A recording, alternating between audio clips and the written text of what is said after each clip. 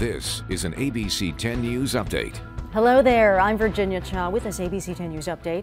One of the people killed during Wednesday's rioting at the Capitol building was a woman from San Diego. Ashley Babbitt was an Air Force veteran and supporter of the president. She was born in Lakeside and lived in Ocean Beach. Now, according to police, she was shot as rioters tried to break through a barricaded door at the Capitol building. There have been no other reports of San Diegans being hurt or killed during that demonstration. The La Mesa police detective who shot a protester with a beanbag round in May will not face criminal charges. Prosecutors concluded the officer was acting in self-defense when he fired a beanbag round that hit 59-year-old Leslie Furcron during a protest in La Mesa. Furcron's lawyers say she was peacefully protesting and that she did throw a can of Red Bull to the ground. She was hit by a beanbag round after police declared the protest had become a riot. County Supervisors Nathan Fletcher and Supervisor Nora Vargas say they are introducing a resolution naming racism as a public health crisis. The directives in the resolution include soliciting community input to dismantle obstacles for minorities, revising the strategic plan to center around equity and inclusion, and making equity a major focus in all county actions moving forward.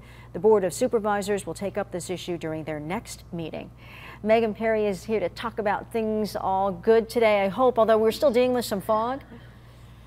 So we're going to see that fog lifting along our coastline and clearing out to sunny skies, but then high clouds are actually going to be building later this afternoon and evening as more storms continue into the Pacific Northwest. For us here locally, another fair weather day. Temperatures in the low to mid 60s for the coast and mountains, low to mid 70s inland and in the desert. So that's near normal at the coast, about maybe 4 to 7 degrees above normal in the inland neighborhoods and the deserts. But the mountain areas are actually about 10 to 15 degrees warmer than normal.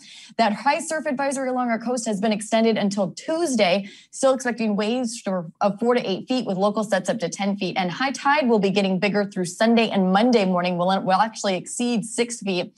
And this weekend, a weak round of Santa Ana winds. We'll see a lot more sunshine. And then next week, expecting another round of Santa Ana winds, which will bump up our temperatures to near 80 for some of our inland neighborhoods. Virginia? Thank you, Megan. For the latest news, weather, and traffic, all you have to do is go to 10news.com, or you can download our free app from your app store. For ABC 10 News, I'm Virginia Cha.